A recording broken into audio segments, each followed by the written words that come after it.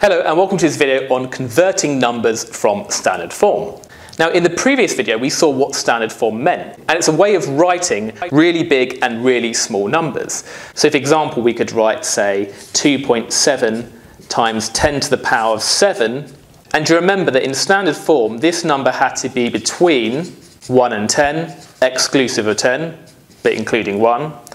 And this was always of the form 10 to the power of something. And this could either be a positive or a negative integer. Now let's just think what this actually means. It means 2.7 and you're timesing by 10 7 times, because 10 to the 7 means 10 times 10 times 10 times 10 7 times. And remember, each time that you multiply by 10, you move the decimal point. So if we had 2.7, but we don't actually write in the decimal point, and we move the decimal point 7 times, well, it's going to move once to get to the end, and then we still need to multiply by 10 6 more times, so it's going to move again, and when we multiply by 10, it's obviously going to give you an extra 0, and then we get an extra 0 again, and then we get an extra 0 again, and then we get an extra 0 again. And how many times have we moved? Well, 1, 2, 3, 4, 5, so we need another 2 zeros, because then we have 6 and then 7. So when we multiply 2.7 by 10 7 times, it moves it 1, 2, 3, 4, 5, 6, 7 times, and we get to, if I put the commas in, 27 million. What about if it's a really small number, because we have a negative indice? So if I had, say, 3 times 10 to the power of minus 4, remember, when you have a negative power, that means you do 1 over it. So it's almost like 10 times 1 over 10 to the 4. That is equal to 3 over 10 to the 4. So we're dividing 3 by 10 4 times.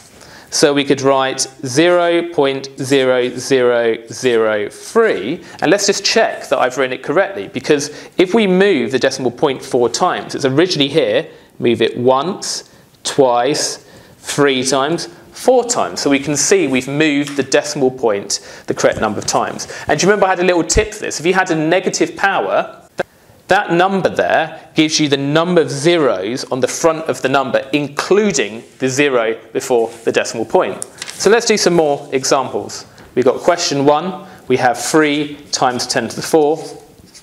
So we're multiplying 3 by 10 4 times. Well, that's just going to have of putting 4 zeros on the end. And let's just check the decimal place move. It's currently there. Move it once, twice, 3 times, 4 times. That is right.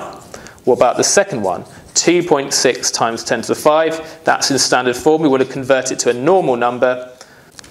Well, if the decimal point originally here, we move it once to get it to the end of the number, so we get to 26. But we still need to multiply by 10 4 more times, so we're going to get 4 zeros. And that's 260,000. If we put the comma in. What about the next one? 7.21 times 10 to the power 7. The first 2 times we multiply by 10, it's going to have the effect of getting us to 721, but we still need to multiply by 5 more 10s, so that's going to add 5 zeros to the end. So it's 71 followed by 5 zeros. And you can always check by just counting the moves. So it's here, once, twice, 3 times, 4 times, 5 times, 6 times, 7 times, it is right. Now what about these ones? When we have negative powers, 5 times 10 to the power of minus 4. Now remember, if you use my little trick, the 4 there tells you how many zeros are going to be on the front. So we have 0, 0, 0, 0 4 times, and then a 5, and we put the decimal point there. And we can just check if we have 5 and the decimal point after it, and we move the decimal point 4 times, 1, 2, 3, 4. That's correct. What about question 5? We've got 3.7 times 10 to the power of minus 2. If you use my little trick, we have 2 zeros on the front, then 3, 7, and put the decimal point here. So I didn't leave enough space. And then the final one, question 6, 4.35 times 10 to the minus 6. So we need 6 zeros on the front, 1, 2, 3, 4, 5, 6, 4, 3, 5. And then we put the decimal point here.